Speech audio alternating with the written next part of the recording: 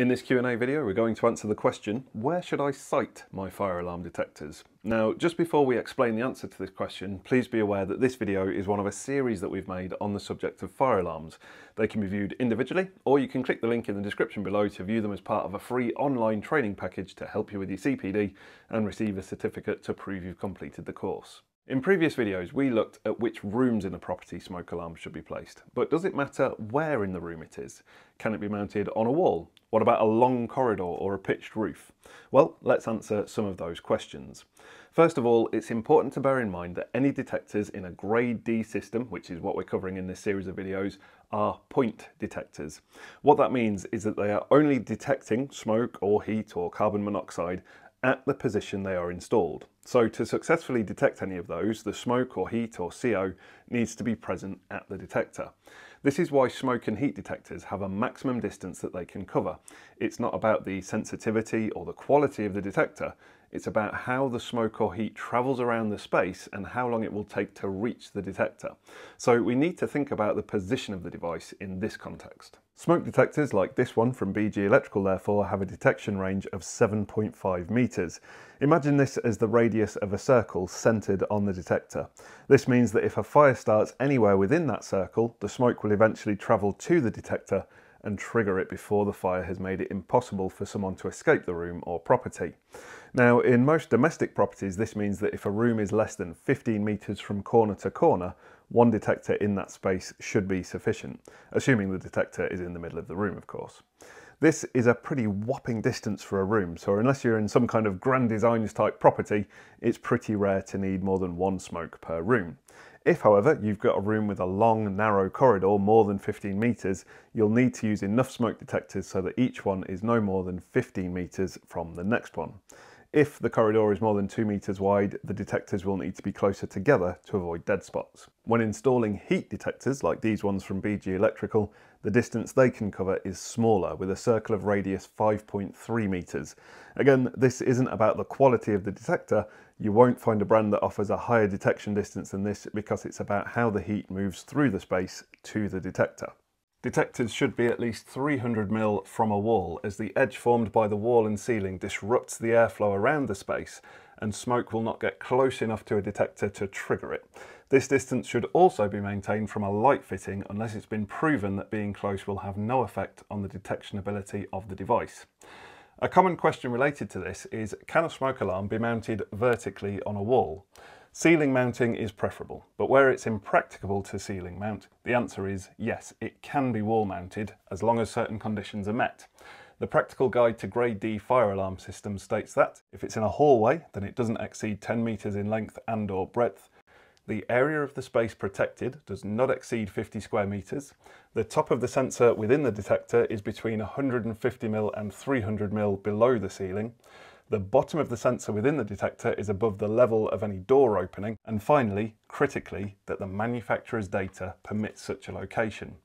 Looking at the manufacturer's information for this smoke detector, you can see that it does allow the installation of a smoke alarm in this position. Make sure though that the sensor, which is not central in this smoke, sits within the recommended distances. Going back to ceiling mounting, the sensing element of the smoke should be between 25 mm and 600 mm from the ceiling surface, and a heat detector should be between 25 mm and 150 mm. That's why most detectors have a backing plate that achieves this minimum distance. Speaking of 600 mm and ceilings, if you're working in a space that has beams that jut down into the room, this can also disrupt the airflow and therefore the movement of smoke around a room.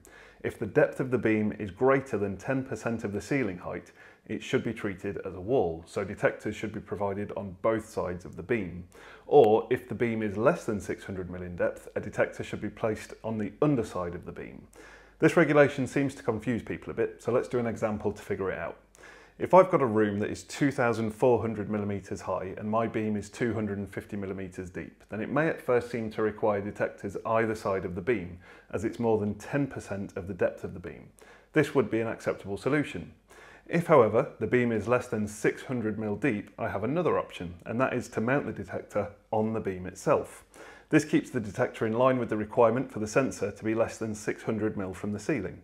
If the beam is over 600 mm deep, I'll need to plump for the first option of a detector either side. If it is less than 10% of the depth of the room, I can have just one detector, as the smoke will not be too badly disrupted by the beam.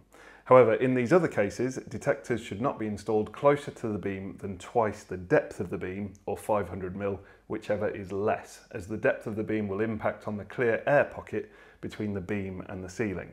If you're installing the smoke to a pitched roof, you'll need to make sure that the smoke is installed no more than 600mm from the apex of the pitched roof, and heat detectors no more than 150mm. An actual advantage to a pitched roof is that for every 1 degree of slope, you can space your detectors 1% further apart. This is because the pitch has the effect of gathering the smoke and hot air into a smaller volume of space and funneling it towards the detectors more effectively. So if you've got a slope of 10 degrees, you can space the detectors 10% further apart. So for smokes, that would give a detection radius of 8.25 metres or 16.5 metres between detectors. This is only true, however, up to a maximum of 25%.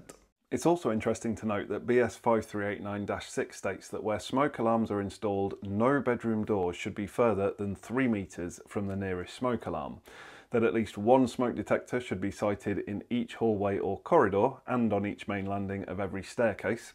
In hallways or corridors exceeding 7.5 metres in length, no point within the hallway or corridor should exceed 7.5 metres from the nearest detector, that at least one smoke detector should be located between every bedroom and every other room in the dwelling, other than a toilet, bathroom or shower room. In single-storey dwellings protected by a single detector, the detector should be as close as possible to living accommodation.